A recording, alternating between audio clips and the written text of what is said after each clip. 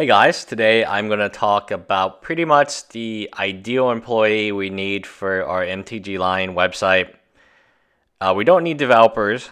I know somebody commented about that. We don't need developers because we have a bunch. Actually, I would say we have more than we need. We have 4 developers, 1 social media specialist, Sophie. You can check her stuff on the other channel. We have me, I'm the CEO. We have Tony, she is the CFO. And we have Jessica, our content writer. We have Brandon, who does some stuff. He's kind of like a combination of everybody. And we used to have Isabel, Maddie, Amy, and Demi. We're down Isabel, her home, the home that she was renting with 2 of her roommates her house got flooded during Hurricane Harvey. And now I believe she's moved home to Colorado because she cannot live in Texas anymore due to the flood. And so we lost Isabel. She was actually probably going to be really fantastic for the MTG Line website, but she was primarily doing photography and videography for another website called bitgale.com, which is now it's kind of a combination of Sophie, Jess, Brandon, and Ty. Combining to do it. But I mean, it's pretty good. A lot of you are asking about the health of the company. The company always has 90 days escrow of money. That's just how the company operates. It's something that our investors put in place to make sure that if something did bad happen, we'd at least have 90 days to recover from it.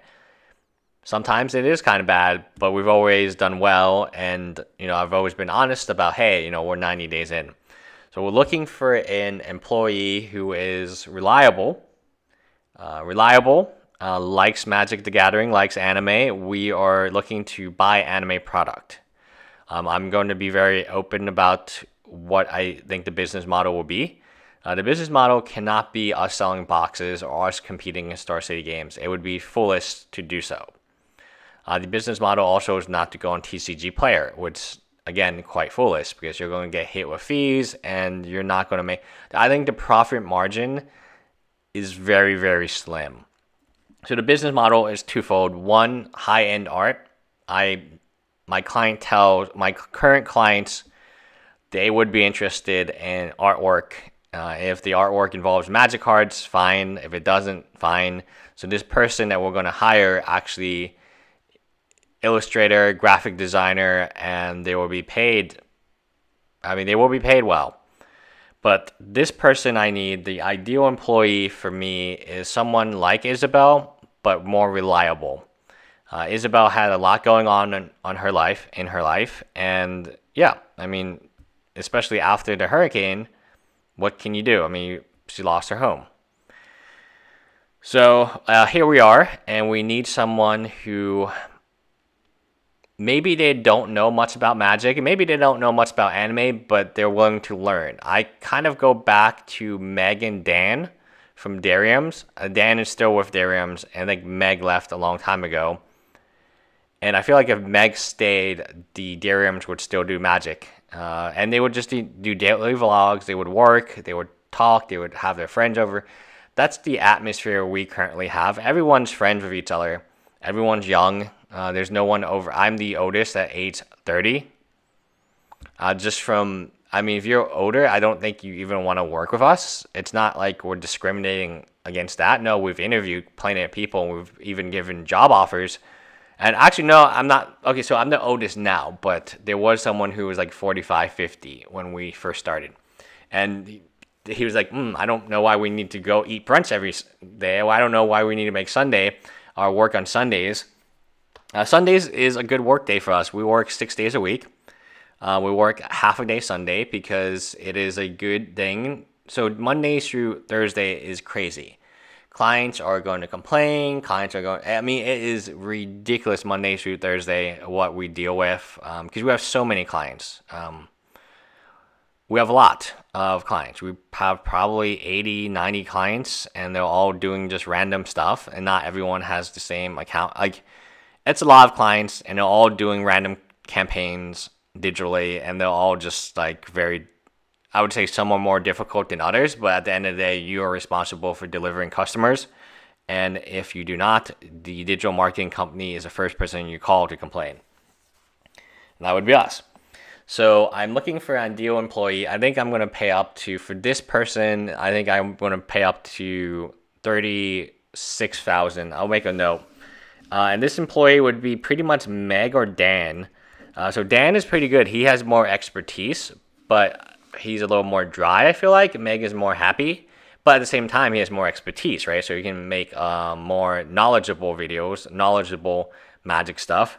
And you might be like, oh, you know, how we're going to pay these people, all this stuff. And the model is already in place, because even if our mtgline.com fails completely, you just work for the main company. The main company is successful. I know a lot of people are saying, oh, you know, you're not even breaking. We are heavily cash flow positive. But that doesn't mean we're break even, because the first 8 months we had a sales team of 3 people, and they were being paid $50,000 to $60,000 base each, which was a bad decision, but my investors made that decision, and that just came off as debt. So the reason that we're not neutral, I mean, we can break even pretty fast if we wanted to, is A, we want to grow faster, and B, we had 8 months where we just paid people to do nothing. We $180K down the drain, and like they sold 0 things for us, and we fired them. Yeah, we let them go. But before we let them go, they hurt the company quite a bit. So currently we are cash flow positive. We are profitable. Our margins are pretty, it's not very high, but we deliver a great product, and our clients appreciate it. So at the same time, you would always have the opportunity to work for the main company, and that's why the MTG line thing cannot, even if it absolutely fails, you'll still have a job. After 90 days out, I was explaining, like, it depends, 90, 60, 30, kind of depends on what you want to do. If you want a developer, you probably need 90, and it also depends on how much training you have.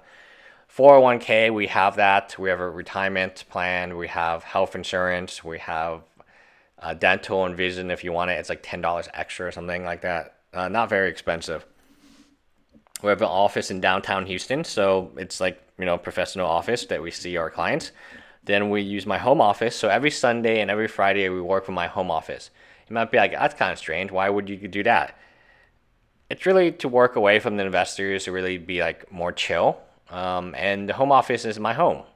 It is now my home. I used to have an apartment in Galleria, which is closer to my work office, but we don't have that anymore. And we used to have an office in a mall, but after Hurricane Harvey, we didn't want, I mean, there was mold it flooded 6 feet. So there's literally mold probably in the ceilings or very close to it.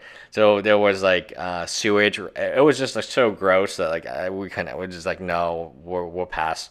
And it was month to month anyway, because I was testing it out. And obviously after Hurricane Harvey, I did not want to continue that. So if you're serious, don't comment here. Like, send me an email, tony@runrex.com, which I've said in the comments. I think it's going to be a perfect job for someone. I hire people who are very, very friendly, very, very team oriented, and everyone's goal is to sell the company to probably a newspaper. And you might be like, oh, how do you know how to sell a company? Because I've done it before. I've done it at a very large scale, in 8 figures. Now, the company was a software company, right? And I wasn't the CEO, and I was just legal slash, I guess, HR. I don't know. Like, it's hard to define someone's role in startups, because everyone does everything. So a graphic designer will sometimes have to do pay-per-click. A graphic designer will sometimes have to do illustration or a pitch, or be a salesperson one time, or go to the bank to do deposits, or pick up Starbucks from everyone, or go to the chicken store to pick up some chickens for everyone to eat. So it's everyone for. It's like a family run. We're not family, but we're pretty close. You would enjoy it. The people are young, they're hip. And I'm the most lame of the bunch, because I'm the oldest, and I'm the most experienced. Because out of the people who sold that company, only 3 people are left.